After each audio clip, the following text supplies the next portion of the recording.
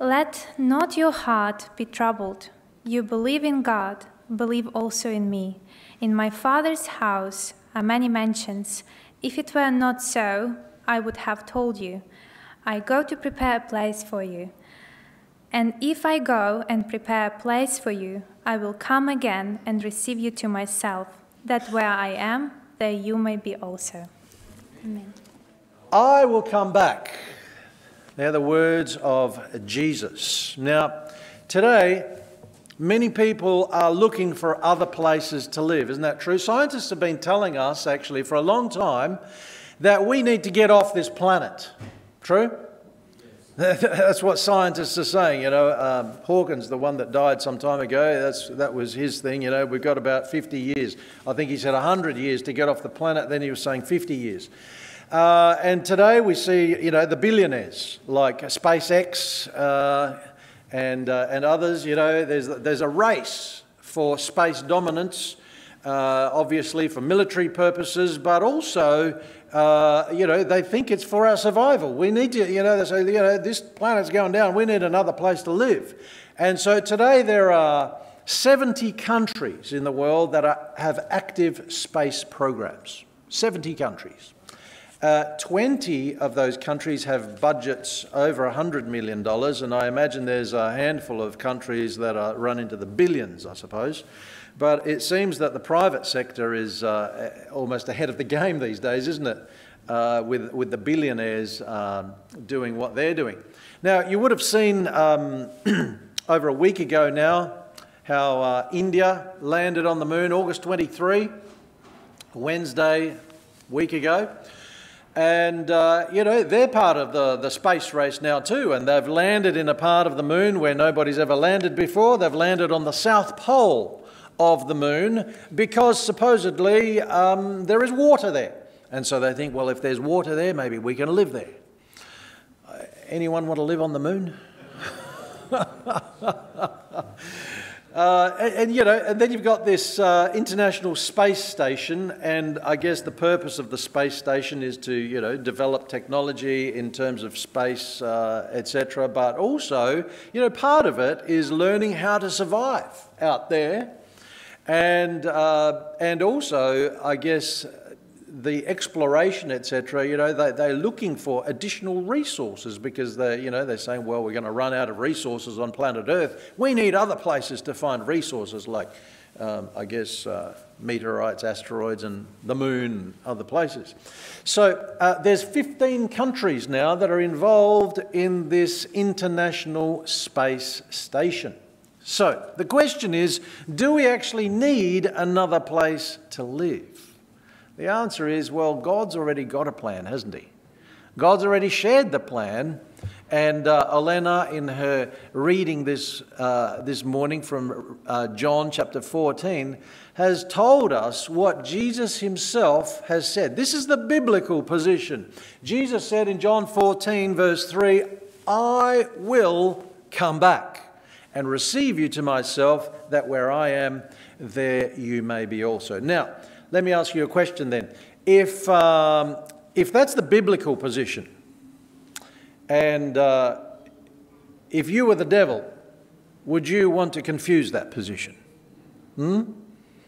If you wanted to come up with a strategy to counter what Jesus has said, what the Bible says, you would want to have people as confused as possible. Isn't that true? So the adversary has done very well at creating confusion and causing people to believe all sorts of other things. And I want to go today to a few different faiths, if you like, and see what people out there are believing, because pretty much every faith out there is expecting somebody to come.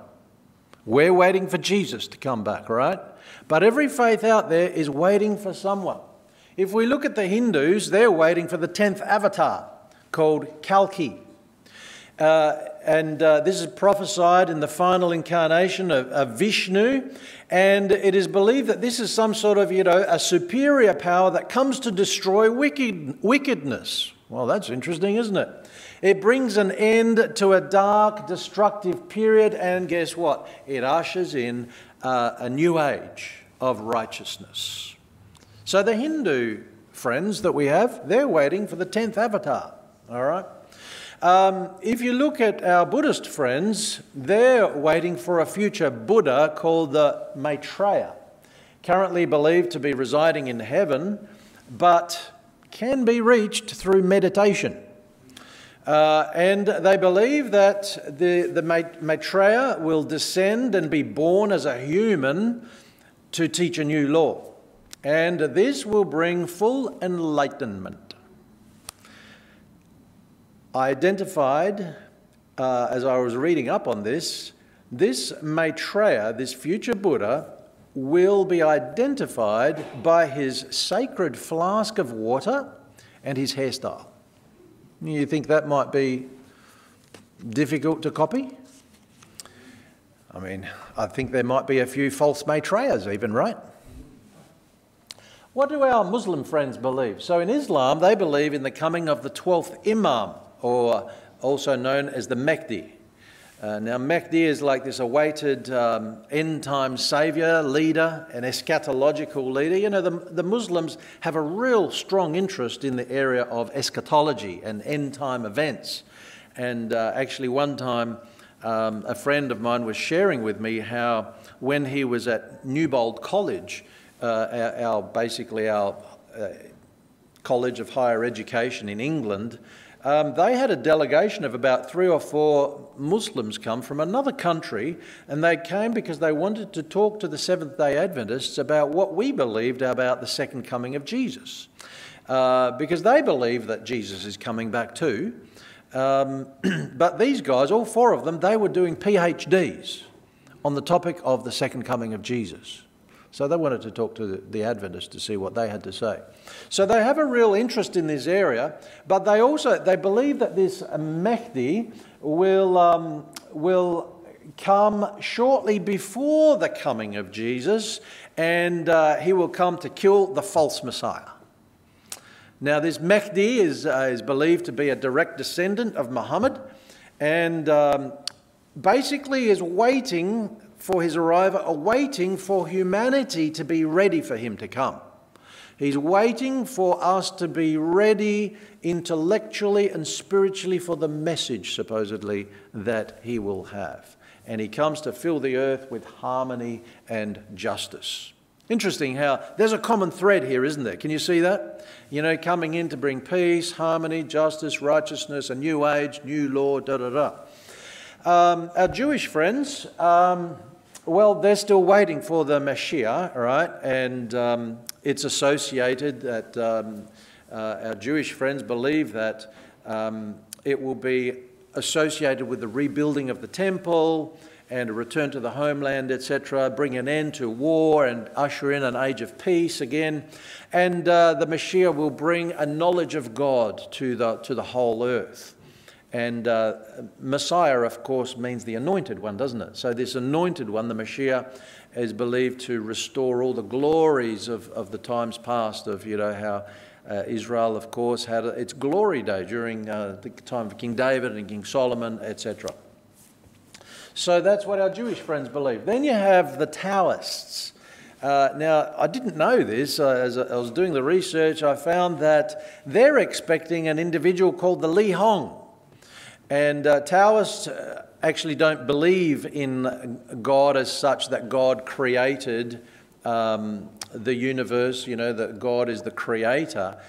However, this Li Hong figure was somebody, an actual person that lived in the 1st century BC, in the time of the Han dynasty, and it's a figure that keeps cropping up. It's a figure that's even caused some wars amongst the Chinese people.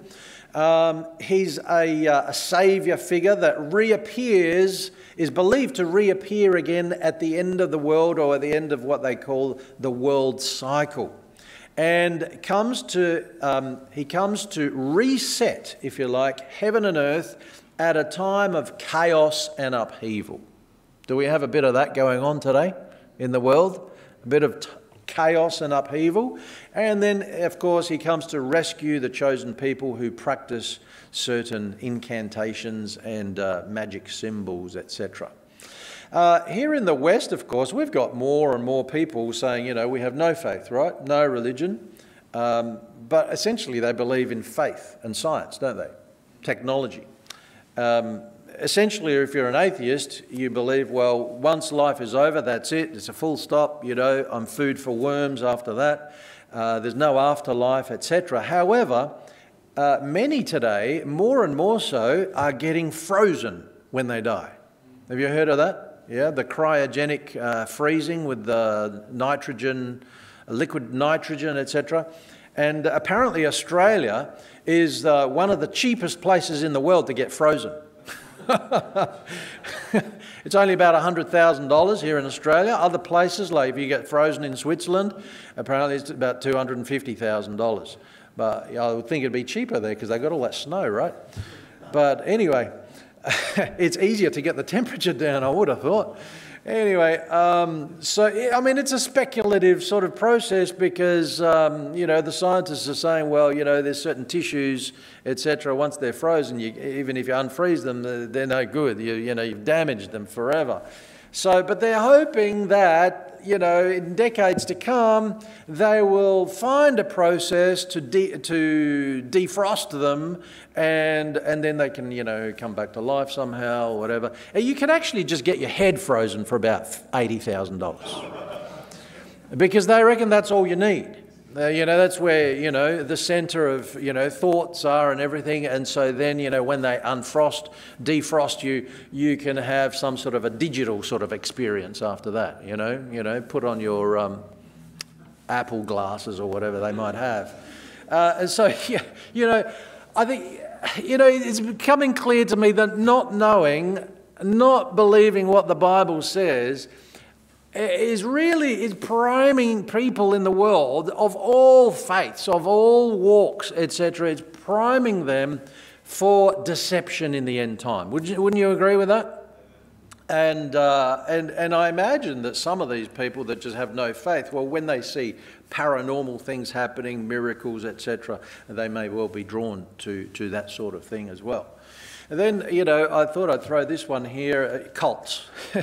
There's, you know, cults all over the world.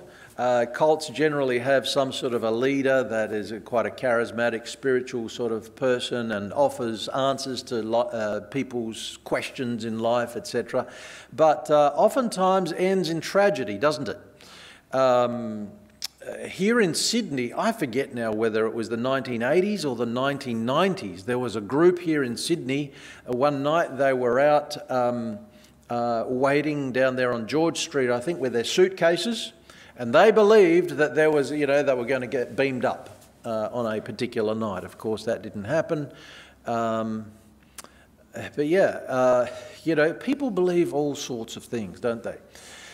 So coming back now to Christianity, because, you know, we believe in the Bible, but do you think the devil would cause some confusion about the Bible as well? Yeah, of course. And so if we look at our Catholic friends, you know, the second coming isn't even on their radar. They've essentially adopted theistic evolution, so they believe that the world is progressively going to get better and better and better. Okay? Adventists don't believe that. We believe that the world will get more and more chaotic and it will get to a point where, you know, enough is enough and Jesus will come back, right? And so because they believe it's going to get better and better, they're not really too concerned about when Jesus is going to come back or even if he's going to come back. They do believe that, yeah, it will happen one day, but it might be, you know, might be another 1,000 years, you know. And of course, you know, having the Pope as Christ on earth, there's certainly no urgency to share a message that there's going to be, you know, Jesus coming back. What about our Protestant friends? Because, you know, we're part of the Protestant group. As Seventh-day Adventists, we would consider ourselves to be part of Protestantism. And of course, there's different flavours, different colours of Protestantism out there. Well, many Protestants today, more and more so, are believing in the secret rapture. How many of you have heard of the secret rapture? Anyone not heard of the secret rapture? Half of you didn't put your hands up, guys. Okay, so they believe that there will come a point where believers will suddenly just be kind of beamed up, raptured, so to speak, stealthily, if you like, taken from the earth. And years ago, there was books written about this, millions, as I put down there, made from the Left Behind series, a series of books that was written by Tim LaHaye about this secret rapture. They even made a movie about it, millions of dollars made, and in the movie you've got an aeroplane flying and suddenly the pilots have been raptured, so you've got a plane full of people with no pilot, etc. And so they believe that those that are left behind will then face a great hardship or time of tribulation before the actual literal second coming. And during that period of time, people get a second chance, if you like, to accept Jesus. But, the Bible says today is the day of salvation, right? Today. It doesn't say, do whatever you like now, because that's what this theory really does. Is, well, it doesn't really matter what I do now. If I miss out on the secret rapture, I'll go through some hardship, but if I accept Christ, I'll be okay. It's like, second chance theory, it's called. And so it's really false hope based on unscriptural presumptions. So today, I just want to have a look at, what does the Bible actually say? Well, first of all, I just want to jump through just quickly, some signs that precede the second coming of Jesus. First of all, we have, and I'm not, I could look at a dozen other sort of signs, if you like, that we could be looking at. But first of all, the Bible says that there will be wars and rumours of wars. And if you open up the book of Matthew chapter 24 talks a lot about, the signs that will happen before Jesus' second coming. And so here in verse 6, Jesus says, "You will hear of wars and rumours of wars. See that you are not troubled, for all these things must come to pass, but the end is not yet." So, we have this war over in Europe right now between Russia and Ukraine. How many of us would have expected that to happen a couple of years ago? It wasn't even on people's radar, was it? And yet today, Australia is throwing billions of dollars at getting ourselves armed up. Isn't that true? Because they're talking about potential wars and rumours of wars. I'm not going to read all of those verses. I'm putting them up there in case people want extra verses on any of these things. But the Bible talks of time of trouble, a time of great trouble, such as never was before. And so certainly the world is not, according to the Bible, it's not going to get better and better and better. It's going to get worse and worse and worse until a point where it gets so bad that, according to Daniel 12, Jesus says, okay, enough is enough. He gets up and comes back.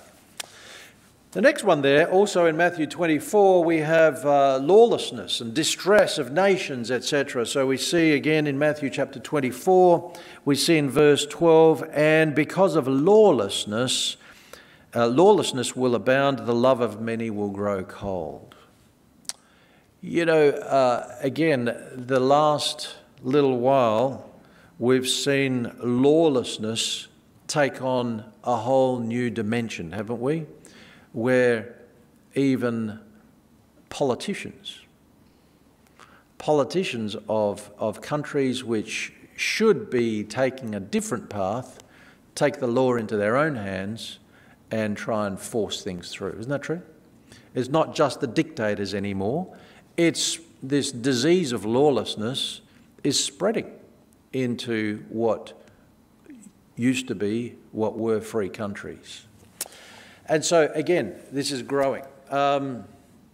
Environmental issues and destruction. So if we go across to Luke chapter 21, we see there in Luke chapter 21, verse 11, Jesus says here, there will be great earthquakes in various places and famines and pestilences. There will be fearful sights and great signs from heaven. So natural disasters, etc. People today call it climate change. Let's read a few more in here. We've got Revelation 11 verse 18, because this is a bit of a hot topic at the moment, isn't it? Where people talk about things that are changing in the world. So Revelation chapter 11 and verse 18 says, the nations were angry, and your wrath has come, and the time of the dead, that they should be judged, and that you should reward your servants, the prophets and the saints, and those who fear your name, small and great, and should destroy those who destroy the earth. And I guess this is what a lot of the environmental movement is talking about today, isn't it? We're destroying the earth. We need to find another place to live because we're destroying the earth. But clearly, God's going to bring an end to that. God's going to bring an end to those who destroy the earth. If we look in Romans 8:22, Romans 8:22, we see, therefore, we know that the whole creation groans and labours with birth pangs together until now. So, again, we see creation groaning at the seams, if you like, groaning, the tectonic plates, etc. We see the animals, the flora and fauna groaning under the conditions that we have in the world today. Then finally, if we come to the last one, I missed the false messiahs, demonic confusions, etc. Coming back to Matthew 24, then again Jesus warns us. He says, take heed that no one deceives you, right? He says, for many will come in my name. What does that mean?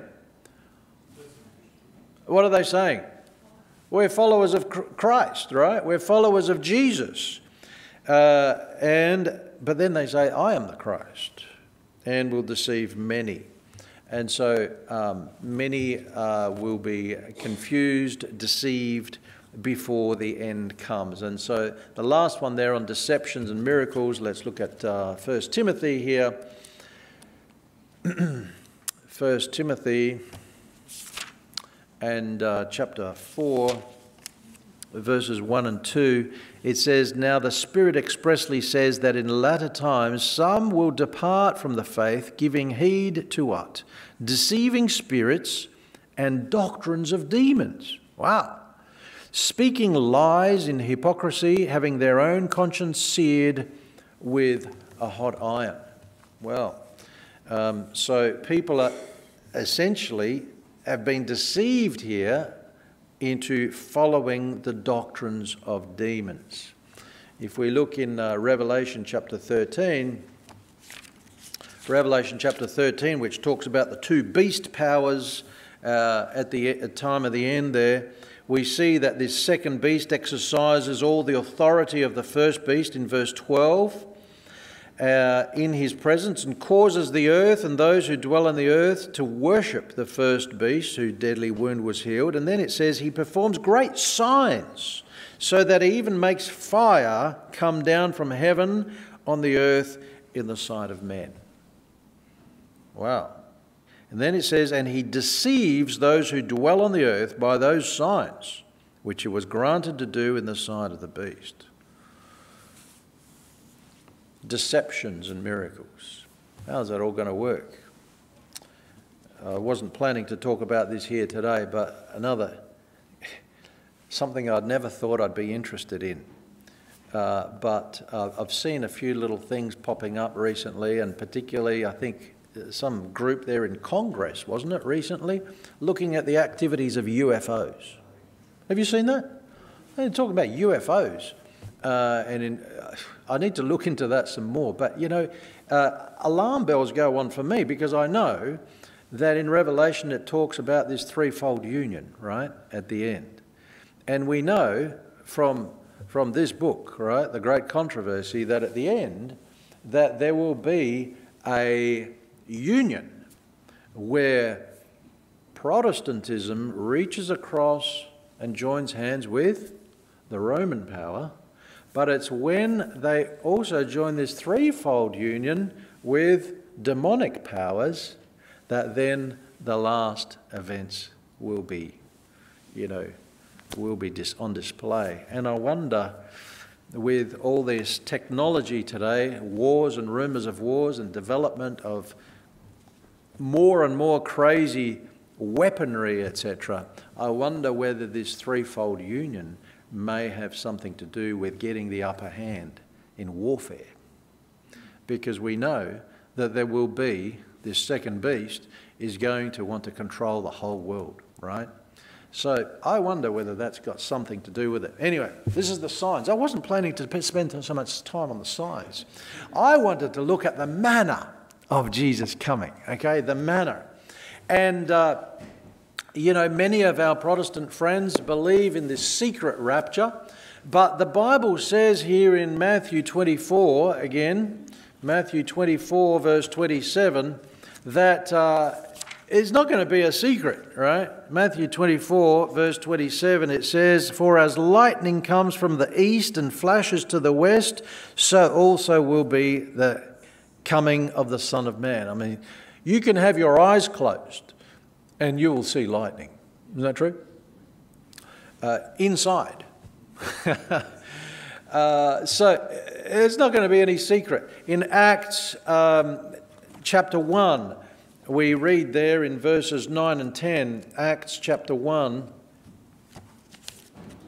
verses 9 and 10, "Now when he had spoken these things, while they watched, he was taken up, and a cloud received him out of their sight." And by the way, in the Bible, like in the Psalms, it refers to clouds of angels. And so it was the angels that were ushering the Lord back into heaven. "And while they looked steadfastly towards heaven as he went up, behold, two men stood by them in white apparel, who also said, 'Men of Galilee, why do you stand gazing up into heaven? This same Jesus who was taken from you into heaven will so come in like manner as you saw him go into heaven.'" So that's why, Jesus will come back in the same way. And that's why Matthew 25, verse 31, Jesus said that he will come with all the holy angels. How many? All of them. Any of them staying back in heaven? No. They're all coming back with Jesus, right? And then Revelation 1 verse 7. How could this be a secret when it says, "Behold, he is coming with clouds, and every eye will see him, even they who pierced him, and all the tribes of the earth will mourn because of him." And so certainly no secret. Matthew 24 verse 30 says, "He comes with power and great glory." Okay? Does that sound like a secret? No. And when we look at what happens around that time when he comes, Revelation chapter 19 talks about the second coming, but then Revelation 20 gives us details about what happens after the time of the 1,000 years, the millennium, etc. And it says that at this time, this is the first resurrection. So when Jesus comes back, you've got the first resurrection, right? And then it says the rest of the dead did not live again until the 1,000 years were finished, all right? And so when Jesus comes back, there's a resurrection, right? The first resurrection. And the book of Thessalonians, Paul tells us what happens at that time in Thessalonians. Got stuff falling out of my Bible here. Thessalonians chapter 4. 1 Thessalonians chapter 4 verses 13 to 18, it says, "But I do not want you to be ignorant, brethren, concerning those who have fallen asleep, lest you sorrow as others who have no hope. For if we believe that Jesus died and rose again, even so God will bring with him those who sleep in Jesus. For this we say to you by the word of the Lord, that we who are alive and remain until the coming of the Lord will by no means precede those who are asleep. Meaning nobody gets to heaven before other people, right?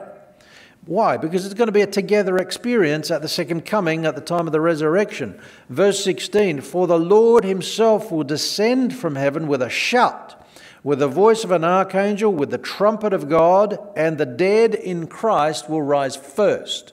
This is the first resurrection that Revelation talks about. Then we who are alive and remain shall be caught up together with them in the clouds to meet the Lord in the air, and thus we shall always be with the Lord. So that's the manner of Jesus' second coming. When Jesus comes, it'll be seen by everybody. It won't be a secret. It'll be loud. It'll be visual. Graves will be opening. People will be popping up. And then we go up together. All right? A together experience received in the clouds, meaning what?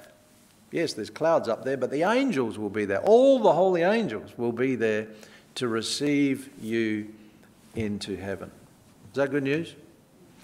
So this is the manner of Jesus' second coming that the Bible speaks about. I guess the question is, does it really matter? Does it really matter what you believe about the second coming? And I think it does matter, because many times the Bible tells us that we need to watch and be ready.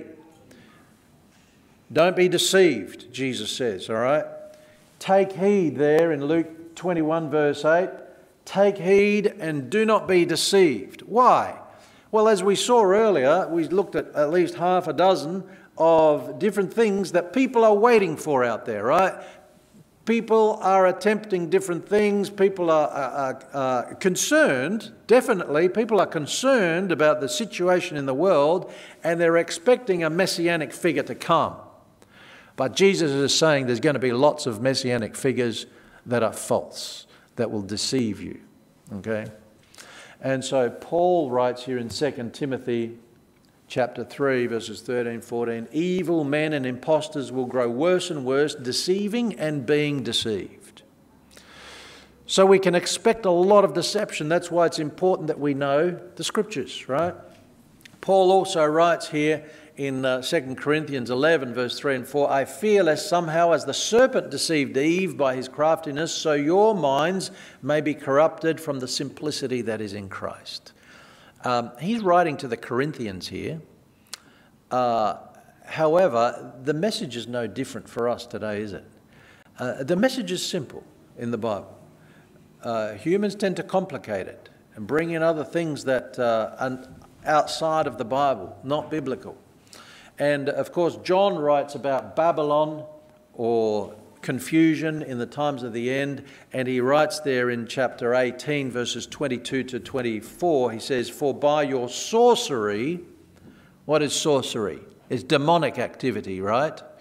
By your sorcery, all the nations were deceived. So clearly, this is something that we need to be watchful of. This is something, as Adventists, this is in our name, Seventh-day Adventist, right? We're awaiting the Advent. And we've always been preaching in the same way in regards to the manner of Christ coming. When he comes, he's not going to be walking around on this earth teaching about some sort of new law or, new way to peace and harmony, etc. No, Jesus is going to be up there, and the believers are going to be caught up and taken to heaven to be with him for 1,000 years. All right? So if you see some person walking on the earth, somebody on Foxtel, that's not Jesus. All right? Does it really matter? Well, in the end, the message of the Bible is that God is love. Right? And so at the second coming, in Revelation 8 verse 1, this is the last of the seals, the seventh seal is open, and it says there was silence in heaven. Silence in heaven. Why is there silence in heaven? I think it's because they're all coming here. All the holy angels, Jesus is coming, the Holy Spirit's already here. I reckon the Father's coming too. There's silence in heaven. This is a big thing. And this is how much God loves you. He's going to leave the place empty and come here to pick you up. Isn't that amazing? It's just another way of God showing how much He loves you. In Psalm 50 verse 3 it says, everyone from heaven comes to the earth. It says, our God shall come and shall not be silent. There'll be silence in heaven, but there won't be any silence here, right?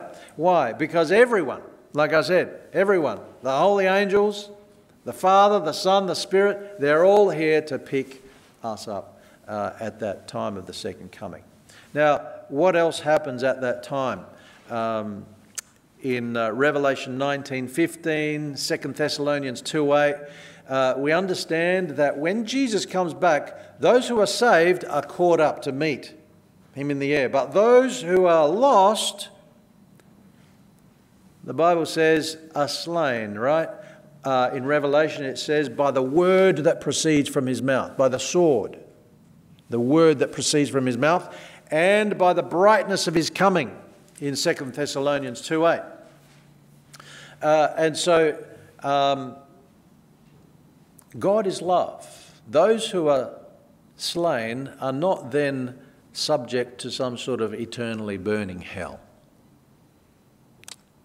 It says the rest of the dead did not live again until the 1,000 years were finished. So they await the end of the 1,000 years, and then there will be the final judgment. In 1 Thessalonians 4:16, 17, we read that already, how the righteous will meet the Lord in the air. I mean, what a wonderful experience, being together with those who are close to us. You know, nobody today is in purgatory, being cleaned up, being, you know, made right for heaven. You're either going to be there or you're not going to be there. All right? And so the good news is that the righteous are then raised incorruptible. And it's a together experience as we go up. Almost 2,000 years ago, there was warning signs over Pompeii. This is a picture I took of Pompeii some probably 5-6 years ago. That's Mount Vesuvius there in the background with the clouds swirling around it. Thankfully no smoke coming out. It looks like smoke, doesn't it? But 17 years before the eruption happened, there were warning signs. There was an earthquake, the mountain began to rumble, etc., and smoke, etc. The warning signs were ignored and the people perished. Today, we have many warning signs all around us, right? They're screaming out at us, the warning signs. Jesus is coming back. And I guess I've shown some of these things in the message earlier so that we're aware of some of the deceptions that are out there. There's going to be a lot more deceptions, but those deceptions will get bigger and stronger as we get closer to the second coming. And that's why it's important to know the real deal so that when you see the false deal, you know that it's false. You don't get swept up in it, whether it be some sort of an offshoot sort of wacky sort of movement, or whether there be miracles and amazing supernatural paranormal things happening around some movement. If it's not according to the word, it's not from God. Okay? So the message that we've been given is do not be deceived. Be ready, but do not be deceived. You know, some of you would have heard of the Elijah message. Elijah had a message when 700-800 years BC. He had a message there for Israel to bring them back to the true God, back to the true faith. Then when John the Baptist came on the scene, he had a message as well, didn't he? Making straight the path for the Lord, for the first coming of the Lord. And then Jesus said, yes, there was Elijah, but, Elijah is here among you, and he made it plain that was John the Baptist, the message of John the Baptist, but the Bible also speaks about the Elijah to come. And the Elijah to come is a similar sort of message. We get that message in Revelation 14, a call back to the Creator God, a call back to worship in truth, etc. And in Revelation 18, there's the fourth angel's message, which says, "Come out of her, my people." This is God's last message for the people. And the question for us is today, we see the signs around us. We see what's written in the Scripture. The question for us is, are we listening? Are we ready? And Cassie, I'd like if you could just give out those things now. I'm not sure who else Cassie had to help her. It's Brenda, okay? Brenda and Cassie have some cards and some pencils there. It's always good to make a decision. How many of you would like to be ready for the second coming of Jesus? Yeah? I think all of us would like to be ready, right? If I ask the question, how many of you are ready? I may not see so many hands, but I don't want to ask that question. But I think we all would like to be ready. And so it's always good to make that decision for Jesus when we're given the opportunity. And you'll see here on this card, when you get the card, if you could just check off, put a tick or an X or something, some sort of mark there, as we'll soon be doing when we go voting. Oh, no, you can't put a mark. You have to write yes or no, I think, in the referendum, isn't it? No mark. Yes, it's a yes or a no. But you can put yes or no next to my questions here too. So the first one here is, I desire the Lord to give me wisdom and discernment for the end times. I think we all need wisdom and discernment because the Scriptures say even the elect, right? That even the elect might be deceived. So we need to be careful. We need to be aware. And one of the things that I have in here as an offer to you, in this book, The Great Controversy, last time I offered this, I was talking about a very different topic, different chapters. But towards the end of this book, it talks about, this is the title of the chapters, okay? It says, the impending conflict. Then the next chapter is, the Scriptures are a safeguard for us. Okay, so that we're not deceived. The Scriptures are a safeguard. Then there's the final warning, and I guess that might have Elijah's message included in that final warning, right? Because it's a global warning to the people. And then there is the time of trouble, which we know is coming, and finally God's people delivered. And so I think that's question number 4 on this card here. If you would like a copy of this book, just make sure that you check that off and put your details on there so that I can get it to you.